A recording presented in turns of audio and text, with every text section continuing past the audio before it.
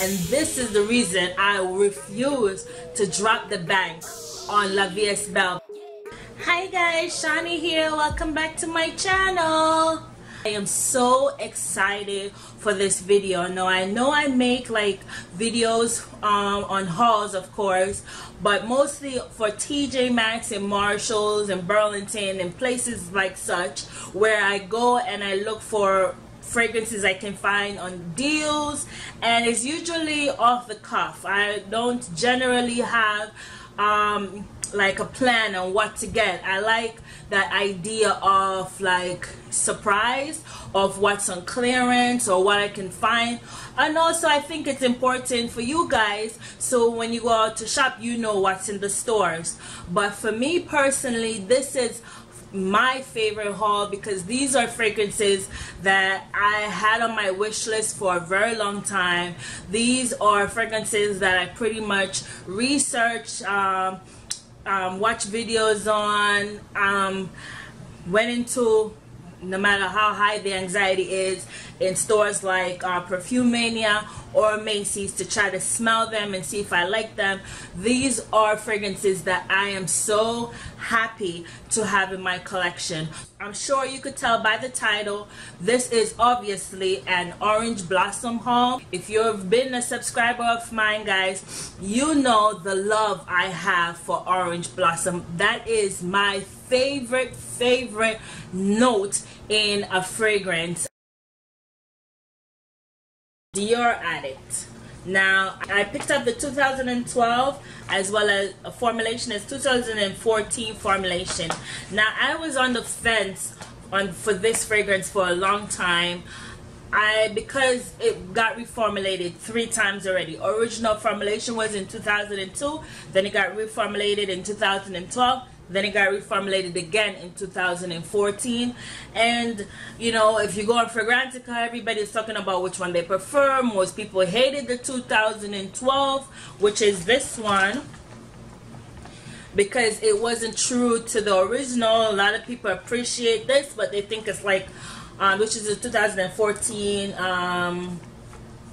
version, which they think is like a complete rip-off to the original. Bottle design changed, everything about it changed. Now, spoiler alert, I love both of them.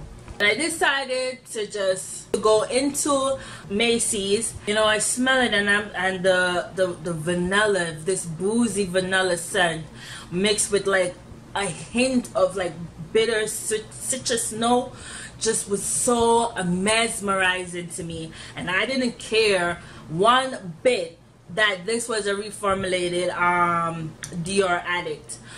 I knew for certain that I needed this fragrance, so I picked this up, which was relatively good discount on fragrancenet.com, because this bottle was like $90 comparing to the price tag in Macy's for $130. And I was very curious, so I got this one.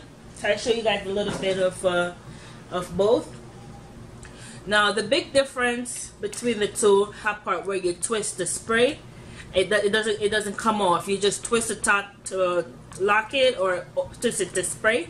Whereas this one comes off like that, and you have a regular sprayer with the DIOR Addict written all over, and the DIOR inside the cover. And now this is old. This is 2012 batch. And this is relatively new. This is a 2017 batch.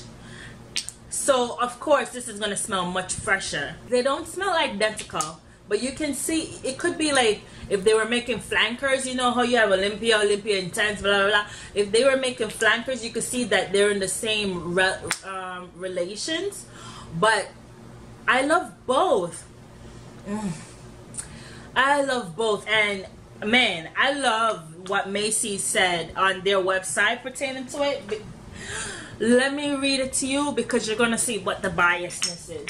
Macy's says, sophisticated oriental fragrance with a floral heart, with a passionate, intuitive woman who ignores, dictates, and follows her own rule. The DIOR Addict attitude is revealed in the heart of the fragrance. The Jamaican Queen of Night, a rare and elusive flower that is considered the soul of enchantment. Experience the intensely seductive DIOR ADDICT. Oh my god. That description on Macy's is exactly what it smells like. Exactly. So this is like my babies now. My babies. Oh my god. Another massive love for me, guys, is Classique Essence. Essence de Parfum is so gorgeous. Bottle design is just so beautiful. You know, have some like resemblance to the original bottle, but it's more structured, more refined, as and the original bottle is a little bit more voluptuous. Something about it very similar to Olympia. I think it's that very sweet, you want to say it's gourmand, but it's not. There's something about it that's just so rich and intense. It has a little bitterness to it, but it's like sweet as well, and creamy and dense and very mysterious, but very also very captivating. It's just a beautiful fragrance. I've been eyeing this. I've seen Classique. Classique has 1001 version of Classique, and I smelled the original Classique and I liked it, but I didn't think I liked it enough, and I wanted to make like the best pick for, you know, for the price point. And I tried the Classique and the Classique Eau de Toilette and all these different versions, and I find that this one to me is the most beautiful version of the all of the Classique line. And another one that I've been eyeing for the longest while was Givenchy Ange ou Demon. I'm gonna say Angel and Demon Le Secret Elixir. Now, I was eyeing the original Angel and Demon, or I don't know how you pronounce that, Ange ou Demon, I don't know. But I was eyeing that one first, and then I realized that this one has the orange blossom in it, and I was wondering, should I get it, should I not get it? But man, I am in love with it. Bottle design is superb. Now, I don't know if this was reformulated, but I know the bottle design changed, and usually when you have a bottle design that change, usually that means reformulation, but I'm not quite sure. Anyhow, I don't care. I love this fragrance. There's nothing in the nose that I see on Fragrantica that gives the opening the scent that it has, which is a very bubbly grape soda smell. I mean, everything in the scent is, you know, very citrusy, and, you know, orange blossom, of course, very green, like a lot of yellow, white flowers, and it has vanilla, it has patchouli, but there's something about it that smells very bubbly, very grape-like. The back is just stunning. It just looks like a gem. Gorgeous bottle. I love. Perfume like this makes me not want to buy La Vie est Belle by Lancôme. Fragrances like this cause that problem, because this is a gorgeous fragrance from Catherine Maladrino. Now, I've been eyeing this fragrance for a minute, and it's pretty expensive online, and I even tried to make a bargain with somebody on eBay, you know, and I hate going in the room of eBay, but that was like the cheapest I can find it, and I tried to put like a offer price on it, and that person denied me, and that was the best thing they could have ever did, because one random day I went into Century 21 and I found it. Oh my god, it smells a lot like La Vie est Belle by Lancôme. A lot. Swap out the praline and put in some caramel notes. This is a fruity bombshell. This is very sexy. This is like a mass appealing, mainstream, sexy, and this is the reason I refuse to drop the bank on La Vie est Belle, because too many fragrances like Mauboussin and fragrances like that carry similar DNA to La Vie est Belle with price point that is like insane. This, it doesn't smell cheap. This would be like bougie on a budget in my eyes, because I thought that I would have to drop $50 and more discounted price, because the price in Macy's is insane, to get this fragrance, and I spent $20 for a 3.4 ounce at Century 21 for this fragrance, which is Romance de Provence by Catherine Maladrino. And I'm so happy to have it in my collection, and I'm so happy to pay $20 for it. This, man, Guerlain Shalimar SOUFFLE de PARFUM. I wanted something from Shalimar, but I want to be honest with you guys, as much as I love vintage scent, I did not like Shalimar.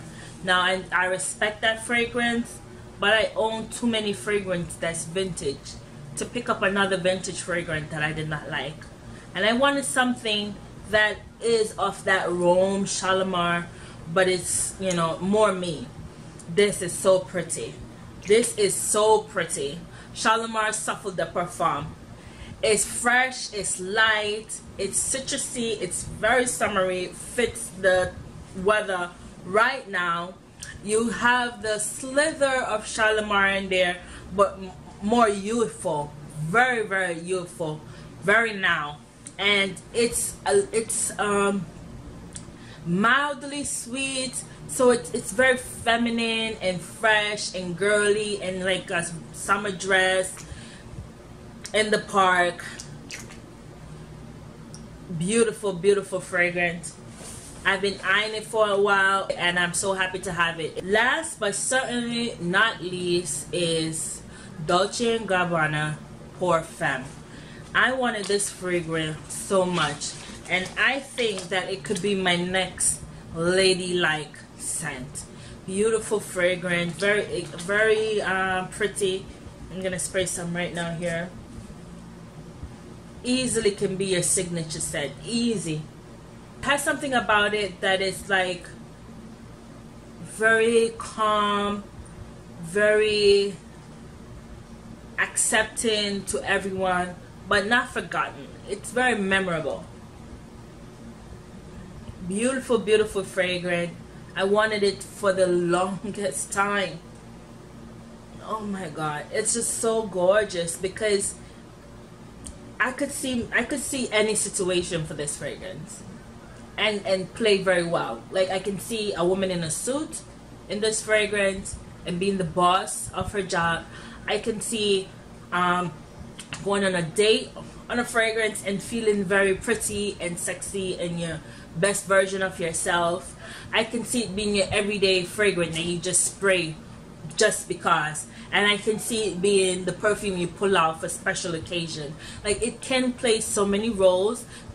It's so versatile, this scent.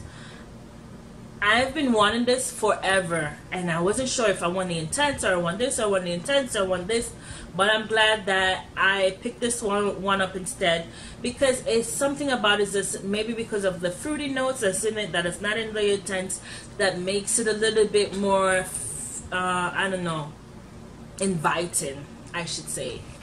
Beautiful, beautiful fragrance. So happy it's in my collection. And thank you guys for going down the rabbit hole with me in the land of orange blossom. We know that I have a massive obsession with orange blossom. If you have a particular note that you adore in fragrances, comment down below, tell me what it is, and tell me some fragrances you like and why is it your favorite note.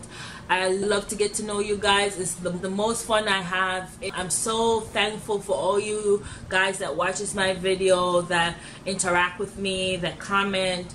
I named this channel Shauna Scent Story, but it's definitely not just my story. It's this whole community story. So feel free to comment down below and tell me your story. Why you love fragrances, what notes you like, why you love them, and what fragrance you have in your collection or are dying to get in your collection, and why. Thanks for watching, guys. I appreciate all of you guys. Have a great day. Happy 4th of July. See you in the next video. Bye.